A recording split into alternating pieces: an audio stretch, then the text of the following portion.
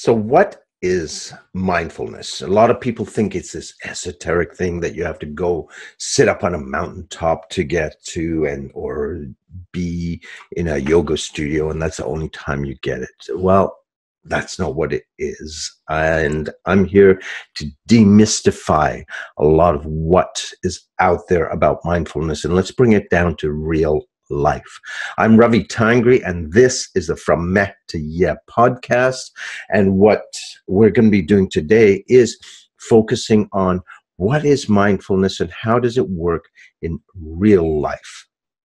Okay, so first off, a lot of people associate mindfulness with meditation. Let me be really clear. Mindfulness is not meditation.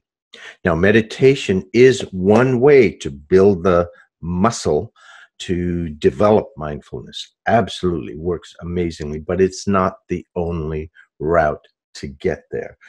And it's not something, mindfulness is not just something you get on the meditation cushion or on the yoga mat. It's something that you can develop and use in the real world for real benefits in all parts of your life, in work, and in other elements of your life. So let's get at what it is. Your brain can pay attention to, your conscious mind can pay attention to 7 chunks of information, plus or minus 2. That is it. 7 things. That's why phone numbers were 7 digits long. That's what we could retain.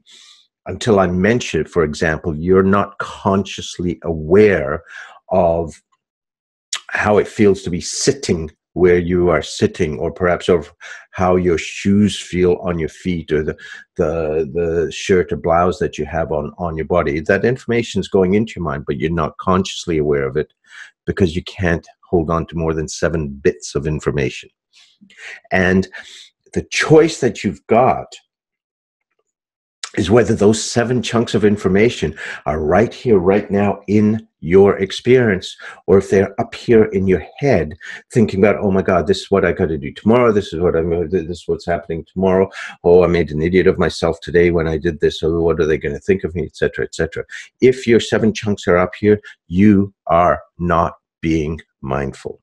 If you are fully present with those 7 chunks of information, you are mindful and being present here.